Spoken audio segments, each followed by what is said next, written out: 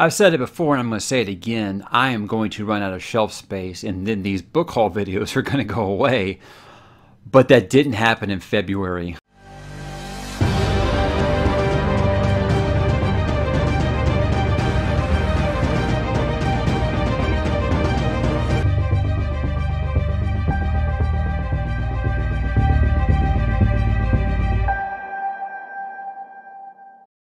Hey, what's up, bookworms and book collectors? Mike here with another book haul for you for February of 2020. And while I feel like sometimes these get smaller, not this time. Not this time. I am running out of shelf space. My wife has already told me no more bookshelves. So I don't think that I'm actually going to be able to whittle my way out of that one.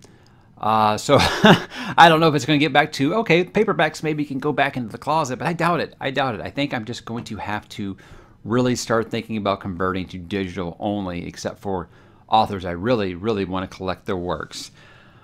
But it is not this day. I did get a couple more series. I continued some, and some was just, hey, they have really pretty covers. I'm going to go for that. Let's start up. You guys know right off that I have been doing the Dresden Files, and a question I get a lot is, are you going to do the short stories? So, of course, I had to pick those up.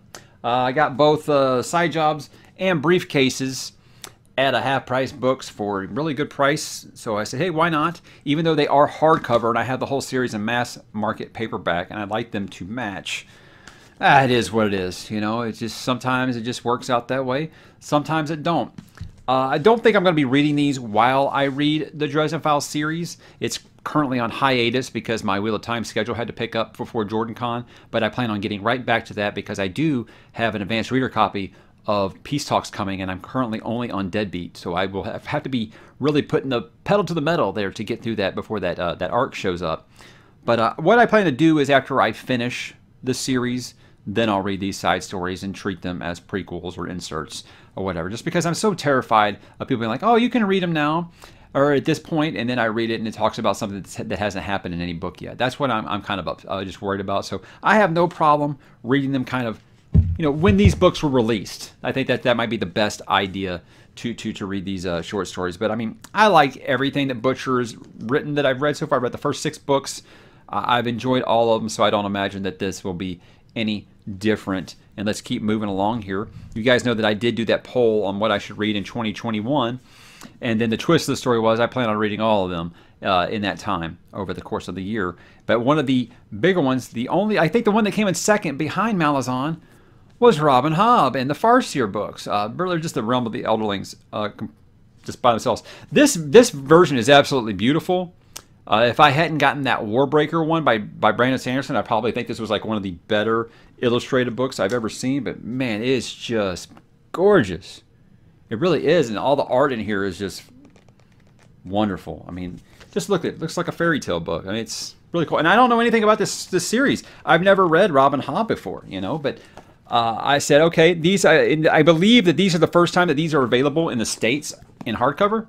So I want to do that. This one's already, Assassin's Apprentice is out. And the second book, I'm not exactly sure what it's called. It comes out in June. So yeah, I'll be collecting those as I start Farseer next year and get these beautiful copies to read off of. So yeah, Robin Hobb fans have been very welcoming. It reminds me a lot of the Wheel of Time fans when I first got into that and how welcoming they were to me deciding to do that. Not quite to the level of excitement that the Malazan fans were, but you know, that's a whole different. I think like Robin Hobb fans and Stephen Erickson fans are going to be quite two different breeds. But who knows? Who knows? I'm hoping to become a big fan of both of them. You guys know that I did do the read along on the channel. I mentioned on the last book haul that this got lost in the mail. But apparently the neighbor that got it by accident did come bring it to me. So I actually bought this in January, but I did get Rage of Dragons, you know, this month when it actually made its way to me. Did a review for it recently. I think it's a wonderful book, just an impressive debut novel. So by Evan Winter, and I'm very much looking forward to the sequel. I already have it pre-ordered. Can't wait to see it. He's a very nice guy. He actually reached out on Twitter to tell me thanks for reviewing the book or whatever. And, you know, I was like, hey, great. You know, you think maybe you want to get me an advance copy of book 2?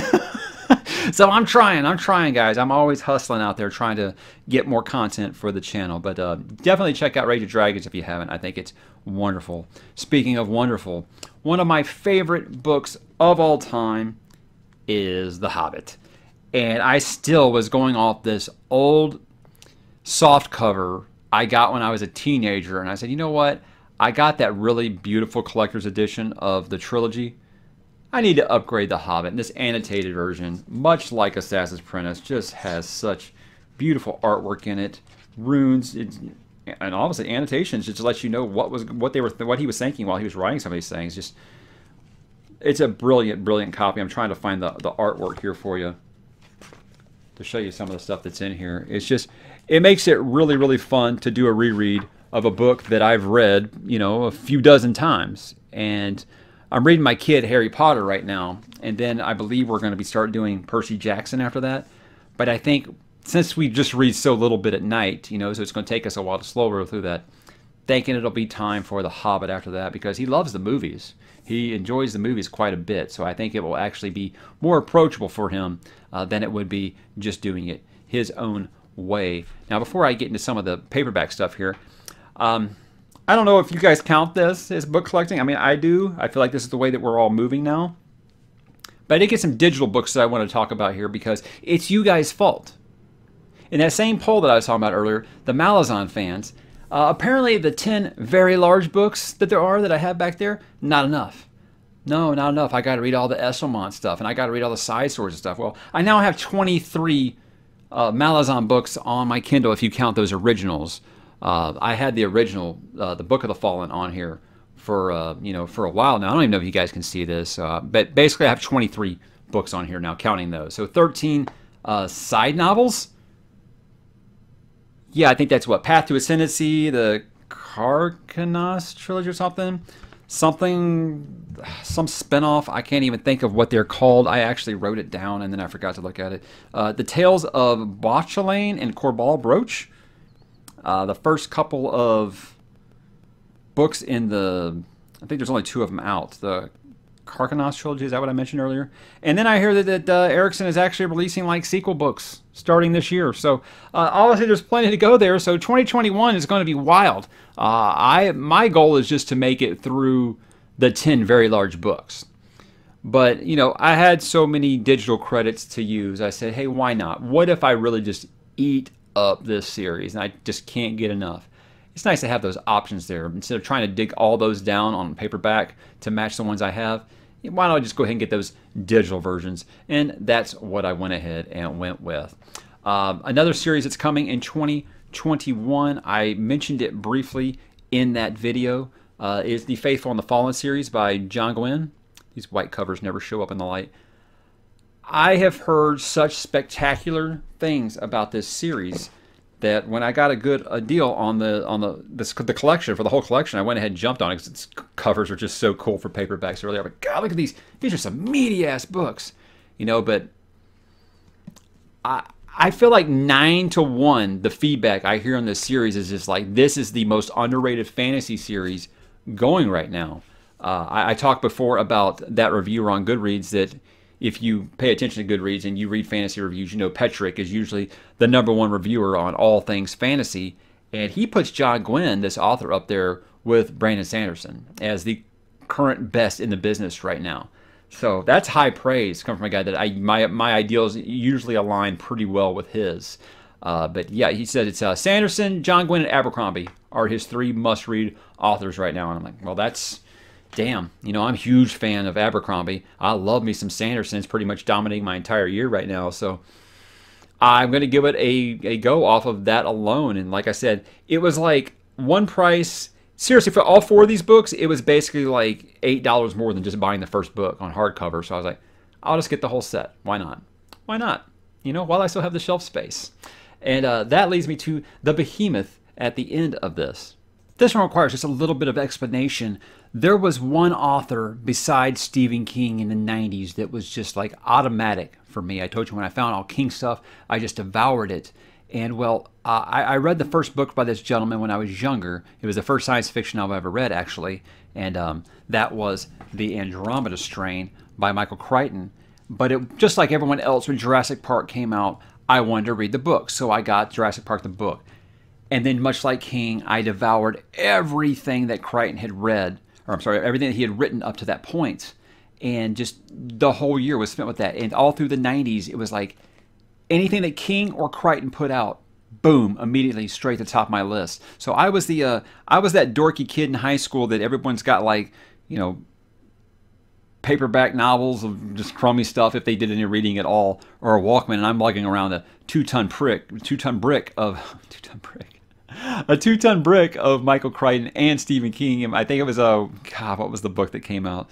Was it Disclosure, I think, and Gerald's Game at the same time, and I'm lugging both of those around. That might be wrong on that. I don't know. That was a long time ago, but I remember carrying both of those in my backpack and basically having to take my actual school books and put them in my locker so I could carry those two books with me. But that's what it was. But yeah, this month I decided, you know, I loved Crichton so much. His books are relatively easy to find. It's not like a lot of these fantasy books where I had to really overpay to get some on hardcover. I was able to track it down. A couple of them I had to actually cheat to find. And that was what Congo Sphere and Eaters of the Dead I got in a collection, and this didn't have a dust jacket on it, so I got it for $2. I figured that's 3 amazing stories. Why not? Let's go ahead and do that. But also, like I said, Andromeda Strain was the first science fiction book that I ever read. I found a copy of it in my brother's room when I was younger, and I just ate it up. I loved it. Terminal Man and Great Train Robbery. This guy was brilliant, and I still can't believe he's no longer with us, right? There's more. There's more. I can go on and on. I've read every one of these books. I love them. I love them so much. Even bad movies aside, he has really, really wonderful, wonderful books. Books that were ahead of their time that you don't even think about that were his. And yeah, this guy was just a genius, man. Everything he put out was like automatic. But he wasn't bound, you know, to any one genre. He'd do a sci-fi book, and then he'd do some kind of technological thriller in the next one, or something about a virus or something. Drama, it didn't matter. The guy was able to do anything. Freaking pirate stories, man. I mean, no matter what this guy touched, it was gold. Can you see that? It was gold. Anything that he made from the 80s through his death in 2008 was wonderful. Timeline melted my brain when I looked at time travel for the first time outside of the rules set in Back to the Future. This one made me think so much. State of Fear. A lot of people don't talk about this one. God, I mean, you think about just his impact on pop culture at the time. And yeah, I'm realizing right now I've got to do a why you should read on Michael Crichton. Because this guy was just a hit machine, man. Everything he touched was gold. And that isn't even just talking about his books. You know, it looks just like the Jurassic Park cover, but it's actually dragon teeth. You think about the impact that this guy had on our pop culture, not just because of Jurassic Park. Westworld. You know that show that you guys like on HBO? Westworld. Michael Crichton idea. ER, he created it. Michael Crichton was a wizard, and I feel like he is so unappreciated in hindsight, and I can't believe he's been dead for 12 years. I admit I haven't read any of his posthumous stuff because I don't feel like it's his. I feel like it's other people just kind of writing under his name. But I've been into that when I got into the Christopher Tolkien stuff, and I got into the Brian Herbert stuff for Dune. I don't usually follow posthumous stuff because I don't really believe it's based off anybody's work. They're just using the name to sell something. But yeah, when his death came in 2008, it just completely stunned me because I was like, this guy was one of my automatic authors, and you didn't even hear that he was sick, and then he just passed away. It was stunning. It was stunning, and that's when I really started to look around and think, my God, I've read a lot of his stories. So I got 17 books here in this month. Like I said, there's some really good coupons for half-price books that come around, and it's one of those where, you know, the more you buy, the more you're going to save. And I was able to find his books rather easily. I had to pay a little bit extra for this leather-bound Jurassic Park, and I of course I wanted to. I love the stained pages on the edge. This one actually has Lost World in it too, so I've got 2 copies of Lost World now. You know, in case you want to read that, you know, you can always find a copy and a spare here.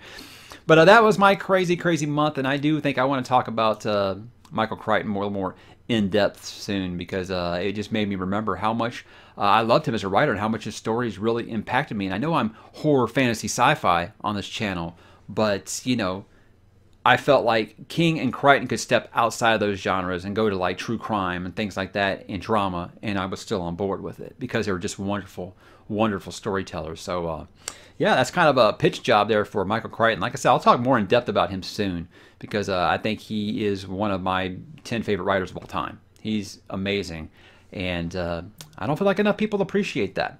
But when they start to actually look at the books and the movies that have been made off him and stuff, like, you know what? He rivals Stephen King as maybe the worst book to film adaptation rate ever. You know, just that there's so much of them, and you know they have the occasional hit like a Jurassic Park, or like a Shawshank, but everything else is usually pretty bad. You know, so I think that's why I always compare the two, just because you know that was my two favorite authors in the '90s, and yeah, they were can't miss material. And much like how I still read everything King puts out, I'd still be reading everything Crichton puts out if he was still with us. But that's why I'm not touching the posthumous stuff. But guys, that was February. What did you guys pick up in February? Did you have anything really special that you got a hold of that you want to talk about? Drop in the comments. Let me know if you're interested in any of these books. Would you like to hear me talk about a why you should read on Michael Crichton? Please let me know. Drop in the comments, and let's talk about these things. I'll talk to you there.